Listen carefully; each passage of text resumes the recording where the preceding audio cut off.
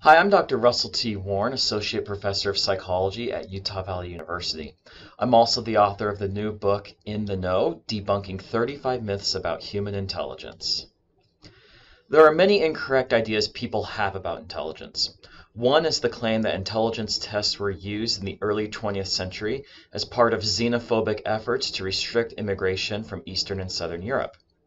For example, Stephen Jay Gould in his anti-testing propaganda book, The Mismeasure of Man, claimed that there is a direct causal connection between the intelligence testing movement and immigration restrictions in the U.S. that were implemented in the 1920s.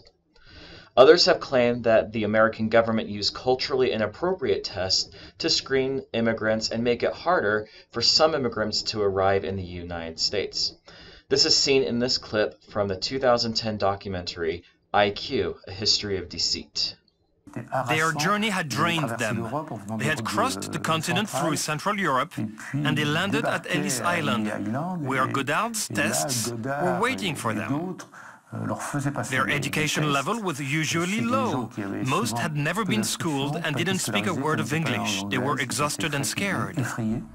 In this Jewish school in Massachusetts, teachers decided to revive the Ellis Island IQ test in class and in period costume. So you guys should line up because you have to wait for your turn to take your IQ test. The game is educational. The teachers want to submit their students to the same ordeal faced by immigrants in 1912 when they took the IQ test. So the inspectors, we will call you by your name one at a time. Please come forward. You are going to be taking the test with me. Please have a seat. I am going to be taking Gustav Friedrich. You're supposed to write what's missing. You can draw it in, okay? I can't answer any questions. Your job is just to draw it in. Miriam, now hold the pencil like this. Okay, now look at the picture. Something's missing. Missing. Fill in the missing piece. You're only going to have 2 minutes. A very American test, mixing universal questions like putting a mouth on a face with other questions the immigrants found completely baffling. How can someone who's grown up without electricity know about light bulbs? Or know about the net on a tennis court? Or US bowling?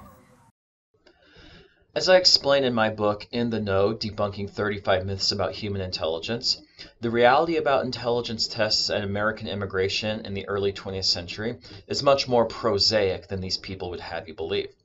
The test shown in the documentary is called the Army Beta and was never used to screen immigrants. It is true that immigration officials screen for low intelligence, but the screening process did not include giving an intelligence test to every immigrant. I discussed the full screening process at Ellis Island in the Know, but the short version is that immigrants were asked basic questions in their native language about themselves and their background, such as, what is your work, and where are you going? Immigrants might also be asked to count to 20 in their native language, or do simple arithmetic questions like adding 4 and 4. About 91% of immigrants passed these questions and did not receive any further mental examinations. The others received follow-up tests. For an immigrant to be denied entry into the United States, they had to fail the initial screening and the follow-up procedure the same day, plus at least 3 tests given on other days. Because an immigrant only had to pass a single test to be admitted to the country, very few were turned away for low intelligence. This chart shows that from 1908 to 1924, the percentage of immigrants rejected for low intelligence was never more than 0.103% of all arrivals. As I state in my book, if intelligence tests really were designed to discriminate against some groups of immigrants, they were remarkably ineffective. Moreover, the tests administered to new arrivals were designed with the immigrant population in mind.